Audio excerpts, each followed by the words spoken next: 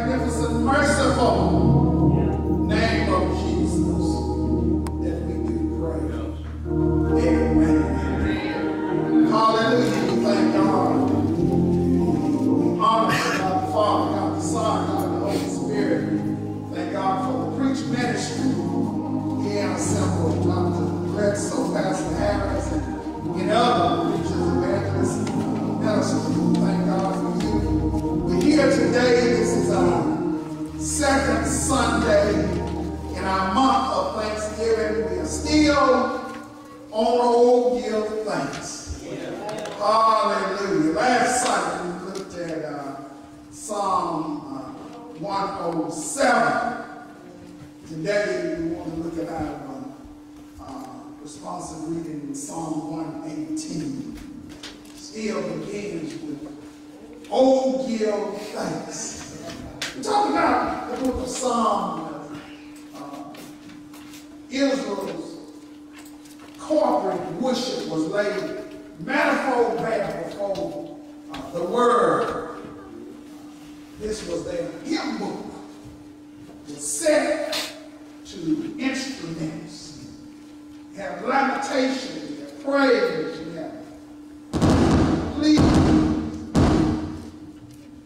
And we just give God some praise and glory. We're talking about you ought to be thankful. Yeah. Oh, give thanks. And Psalm 107 dealt with corporate praise. Talked about the redeemed. No, we're talking about a group setting.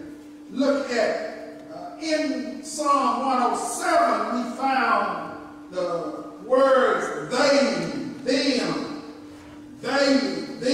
men, children of me. But in today's lesson, y'all can be seated. Still talking about all good things. We're looking at a more personal writing. Starts out the same way, oh, give thanks. Goes on in the first four verses, it's like a refrain for it says, his mercy endureth forever. His mercy endure forever. His mercy endure forever. His mercy endure forever. And it begins more or less as a corporate prayer of praise. For it says, hallelujah. It begins by saying, let Israel now say. That's corporate. Yeah. For then it moves down a little bit and begins to focus in, for it says, let Aaron, the house of Aaron, now say. Y'all remember Aaron, Moses' brother. Y'all remember Aaron, that armor bearer, arm lifter up, the one who stood. We remember there was positive points for Aaron. We acknowledge there was some shortcomings because when Moses was out the way, Aaron kind of let the folks have their way. But he focuses in, and Aaron and his sons became priests for God. And he says, let the house of Aaron, focusing in a little more, said, let the house of Aaron, hallelujah, say his mercy endureth forever. And that goes, he brings it in a little closer. He said, let those that fear the Lord. The fear of the Lord means have respect. Old folks have respect for the Lord. They have respect for his work. They have respect for what he did. When storms arose, lightning and lightning, they told you to get somewhere, sit down, be quiet, because God is doing his work. Have respect for him. We're not talking about serving God because we just plumb scared of him, but we're talking about serving the Lord because we respect him. We respect his power. We respect his glory. We understand he is able to do all things but fail. Therefore, we respect him. Focus in.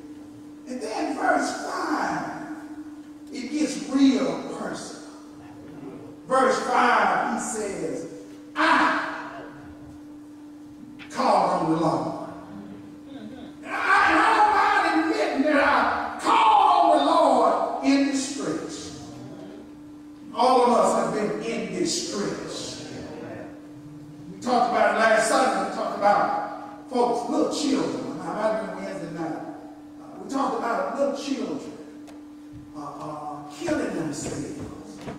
We talked about on Facebook, folks are being body shamed. Yeah. They're being bullied. Yeah, that's it. They're being cast down.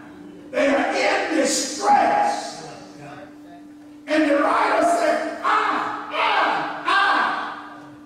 don't know what you did. I don't know what your situation is, but I called on the Lord.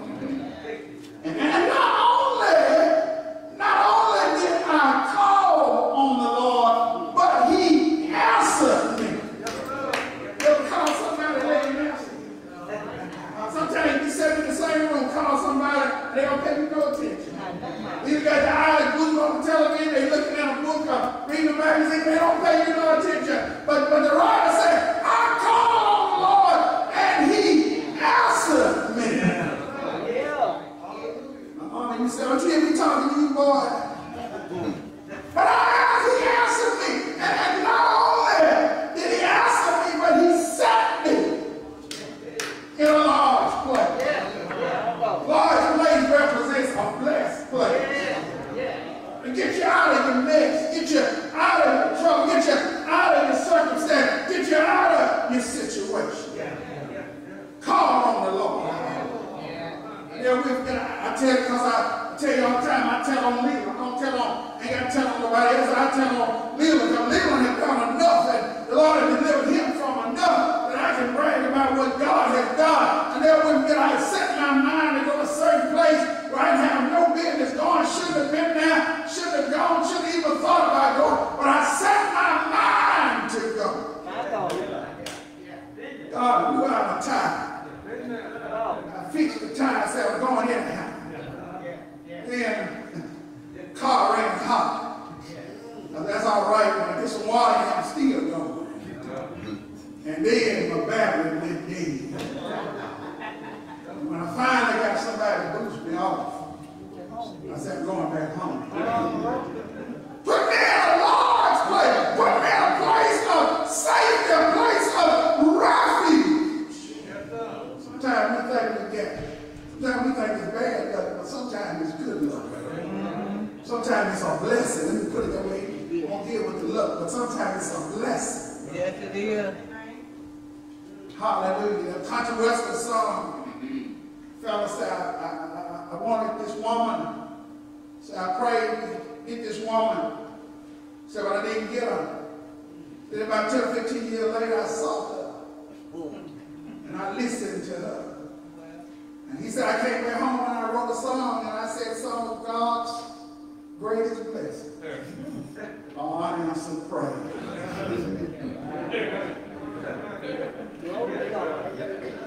I called on the Lord. He answered me. And then he set me in a large place.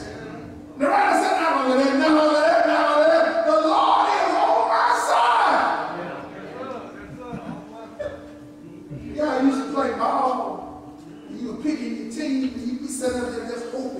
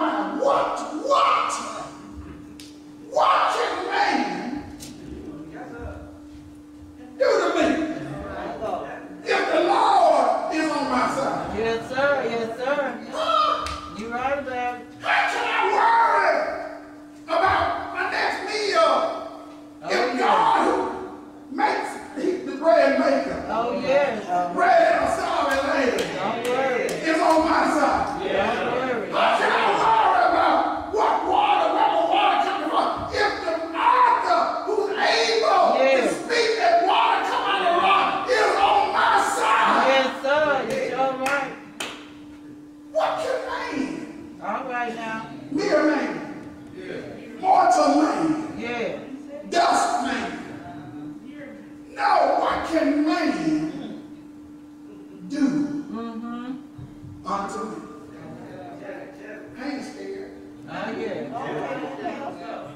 Come on, God is on my side. I'm scared to take it wrong with it. That's enough to say, oh, yeah, right. Because the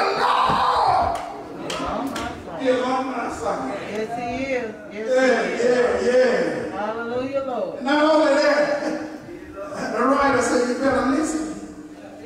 The Lord takes my part Yeah. with them that help me. That's reading. The writer said, touch not my anointing. All right now. That's reading. The writer said, no weapon formed against me shall prosper. All right now. Because the Lord takes my part with those that help me. All right now. You ain't heard me. Yeah. You heard me say. That's right. I ain't going. You ain't heard me. You heard me say. I ain't gonna do nothing for you. You ain't heard me. You heard me say. That's right. He said, God takes my part with those that help me. Better do what's right. That's right. Better do what's right. Hallelujah. And then he says, therefore shall I see my desire upon them that hate me. I used to worry about folks that didn't like me. I used to worry about folks that tried to tear me down. Yeah. But I give thanks because I ain't worried about that. That's right. God takes my part. Yes, sir. Yes, he does. So those that help me, Yeah. you're going to get a blessing. That's right. And those that curse me, you're going to get messed up. All right now. Help us, Pastor. Put my trust in God. I called on him in distress. He answered me and he set me in a blessed place. I say it all the time. The hoop is still rolling. Yeah. Huh? All right. When the Aston Martin was parked on the side of the road. He helped me. I ain't got to fear because man can't do nothing to me. That's right. The Lord takes my part with them that help me. Therefore I should see my desire upon them that hate me. You know what God will do? God will send that very rascal that can't stand to you. Yes, he will. Show right about it. Show right. You know what he'll do? He want to see if you really who you say you are. That's it. That's when Jesus said, Lord, that hate you. Pray for those. Despiteful and mischievous. Yes, Lord. He said, come on, how you treat the folks That's right. that can't stand in you. Yeah. He'll sell to you. Yes, he will. And be hungry. In need some help. How you gonna handle it? Hallelujah. Bible said, treat them right. That's right. Matter of fact, he said when you treat them right, just like pouring cold, You can cold on top of the head. not cold, mama. Yes, Lord. And love, let him touch you out, let him talk about you, let him spread your name, and then they fall in need and fall out on your steps. And instead of saying, I knew this day was coming. Instead of saying that, you say, what can I do for you? Yes, sir. Hallelujah. That's right. You want to know how to destroy your enemy? Make him your friend. Then he gives some advice. You gotta get out here. He gives some advice. The last, the 8th and the 9th verse. He said, let me tell you something. It's better to put your trust in the Lord than to put confidence. And I want to flip that thing because verse 8 says confidence in man. Verse 9 talks about the principle. But I want to flip that thing. It's better to put your trust in the Lord than to put confidence in principle. Principle stands for government. It's better to put your trust in God and then the stimulus check. Better to put your trust in God than the extended unemployment check. Better to put your trust in God than the PP loan you got. Better to put your trust in God than the $5,000 or $6,000 worth of food stamps they sent you. It's better to put your trust in God than to put your confidence in man. Because when you put your confidence in princes, let me put it that way, in the government, you get beside yourself. Because let me tell you something, church don't stop. Church don't cut down. Church don't stop. You need to put your trust in God. And then he said, better than put your confidence in man, your friends, your family, your associates, your co-workers, your friends, your requests, your Snapchat, your Twitter, your boo-hoo, all kind of stuff. Put your trust in God.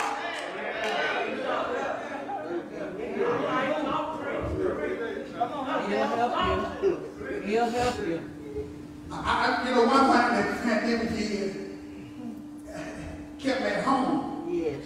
And I think one of the things I messed up on, Sister Rose, I watched too much television. Because I watched them on, sometimes I watched them on judge shows. Best friends suing each other. Wives bring their husbands in to see if they're cheating. Girlfriends bring their boyfriends in to see if they're cheating. And 8 out of 10 times, they are. Some of them stand out there and say, I found out he's cheating. He gone. And then when they do an update, they get right back together. Put their trust in man. Put their trust in the government. You see, you better put your trust in God. Oh, give thanks. Hallelujah. To the Lord. For his good, mercy endureth forever. Israel, mercy endureth forever. House of Aaron, his mercy endureth forever. Those that fear the Lord, his mercy endureth forever. I come to tell you, Macedonia, I call in my distress. Lord, answer me and set me in a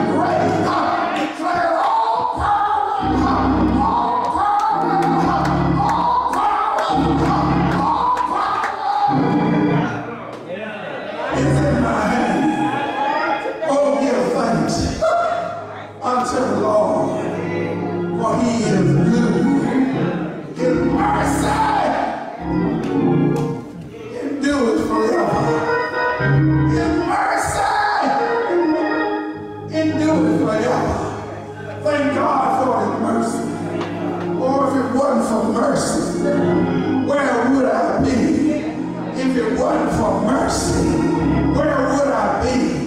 Oh, give thanks. Oh, give thanks unto the Lord. He's good. He's good. His mercy endures forever. Those in the church are open. The invitation is thank you, Lord, for your mercy. Thank you, Lord, for your mercy. God is so good. He's so merciful. Tell him all the time. When you go to sleep at night, you're literally just like a dead man. Your respiration rate have slowed down. Your heartbeat lingers. Your mind travels to an unconscious demeanor. You don't even know you're in the world. Crooks are still all around. Sinners are still hanging around. Murderers are right there in the neighborhood. And you are lying unconscious to the world. But all night and all day,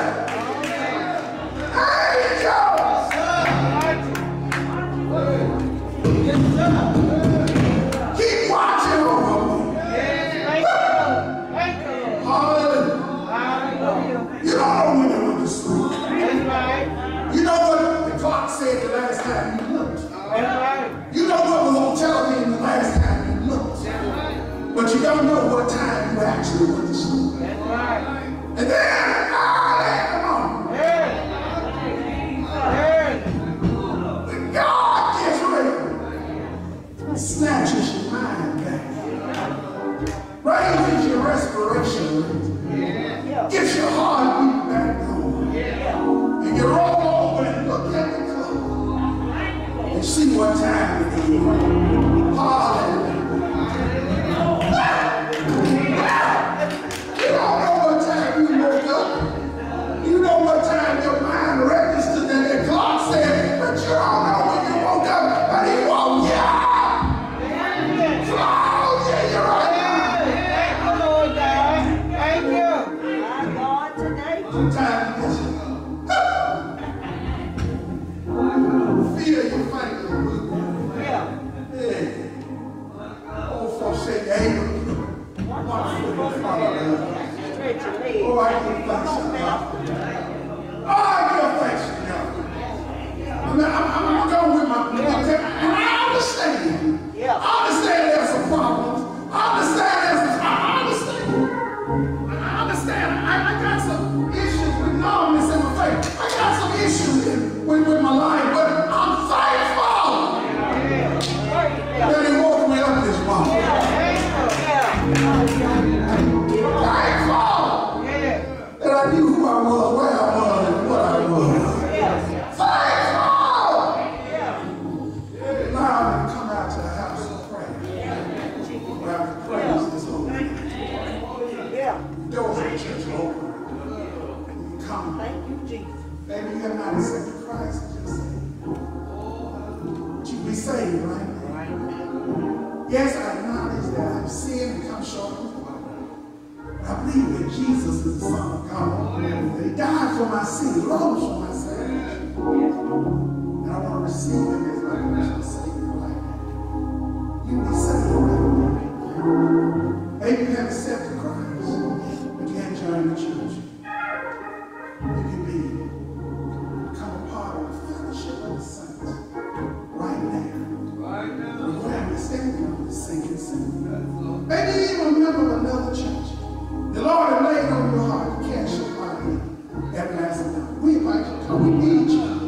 Not only we need you, we want you. And we invite you to be a part of the fellowship. Oh, give thanks. Thank you. All they've done for me. Oh, hallelujah. Everybody else need this. Mom, I need it. Because sometimes, sometimes I understand